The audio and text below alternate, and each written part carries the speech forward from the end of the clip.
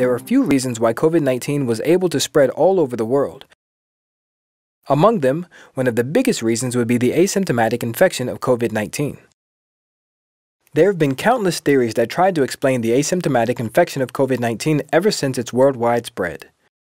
However, according to a report made by ENG in 2020, nearly 50% of the confirmed COVID-19 cases at a long-term care residency in the U.S. were asymptomatic at the time of diagnosis, which allowed experts to have a precise understanding of the actual scale of asymptomatic infection of COVID-19.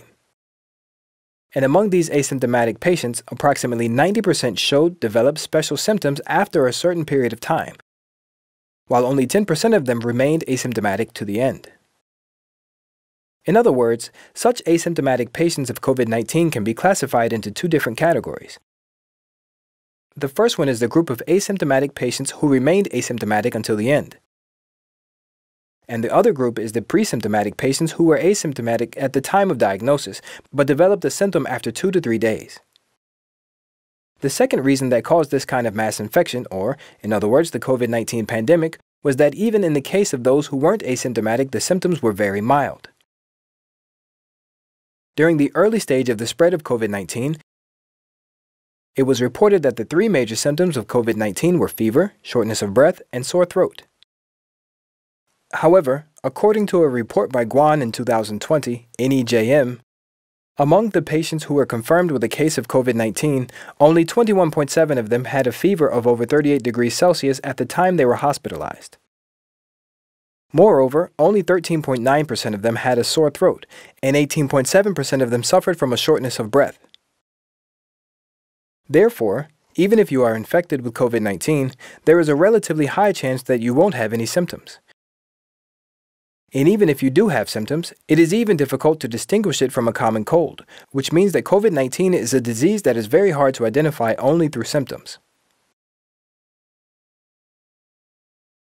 Meanwhile, unlike the MERS coronavirus, COVID-19 is a virus disease that is equipped with a variety of mechanisms that allows asymptomatic patients to easily spread the virus within the local community, as large amounts of viruses can be released through the upper airway in the form of droplets even through the early stage of infection. Therefore, because of these 3 major characteristics of COVID-19, asymptomatic transmission, mild symptoms, release of virus at the early stage of infection, it is extremely hard to distinguish and identify COVID-19 within the community only using visible symptoms, and it can be said that the only way to protect the transmission of COVID-19 spread is to conduct a large-scale epidemiological survey to identify the people who came into contact with the virus and separate them from the community. So, this is how our government came up with the 3 major axes of COVID-19 management, which are the diagnostic testing, isolation and treatment, and tracking. These 3 axes must be closely and symptomatically connected to each other to effectively manage COVID-19. If there is a patient who is suspected of being infected with COVID-19, he/she must be diagnosed first.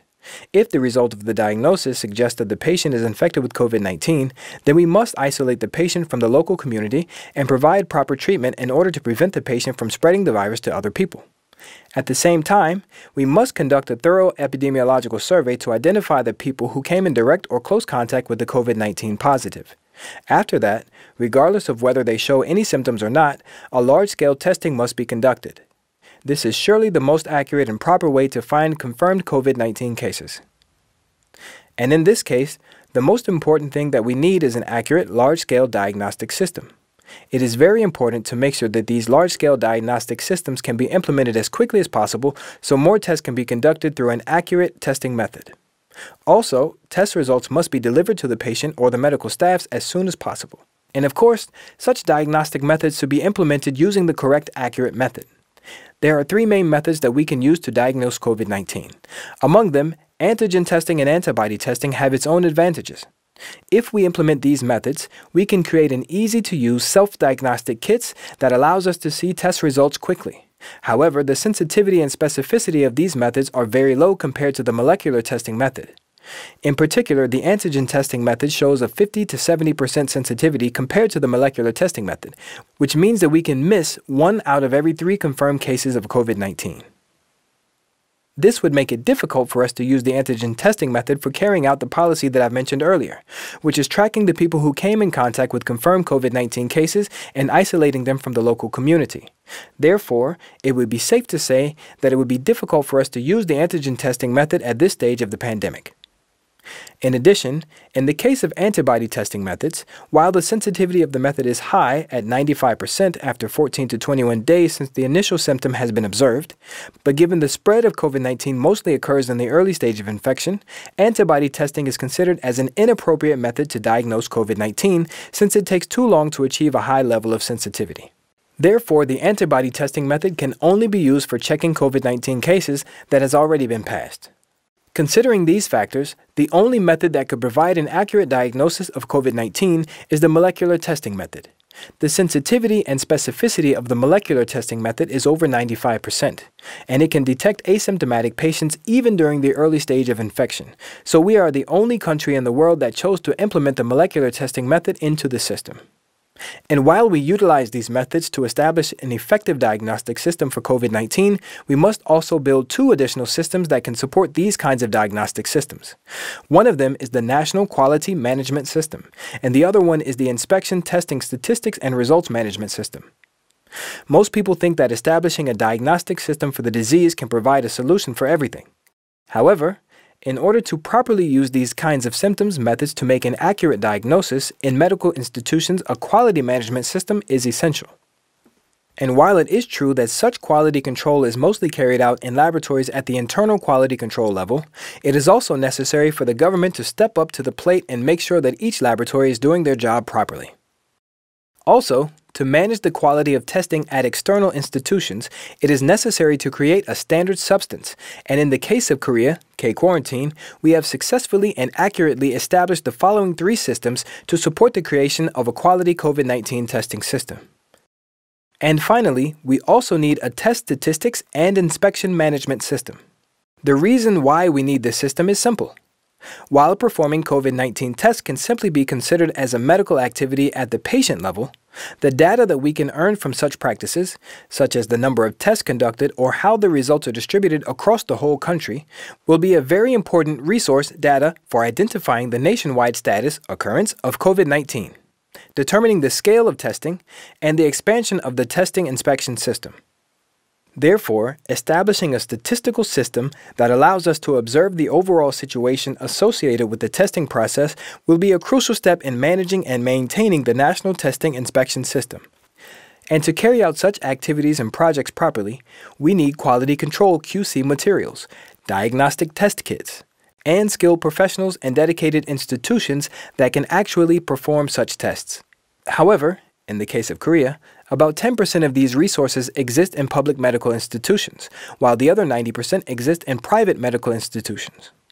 Therefore, in an emergency situation like this, where there is a large group of infections, we must come up with a system that allows us to mobilize all of our medical capabilities and capacities from both public and private sources, so we could respond to the increasing number of infections without any delay.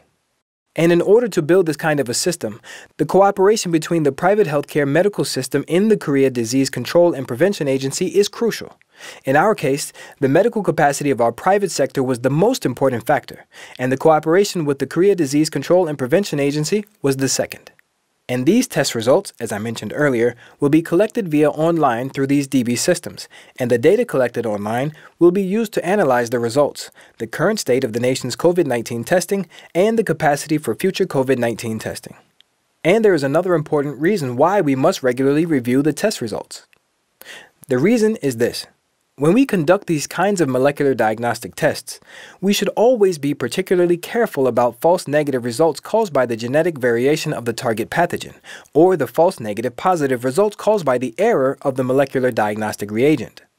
Therefore, by periodically reviewing the results of these tests, we must always look for sudden changes or abnormalities in the test results. In the case such changes or abnormalities are observed, we must review the current status of the reagents, testing institutions, and the overall testing system of our country. And through these activities, we can check the current management status of COVID-19 in our country and the trend of confirmed COVID-19 cases.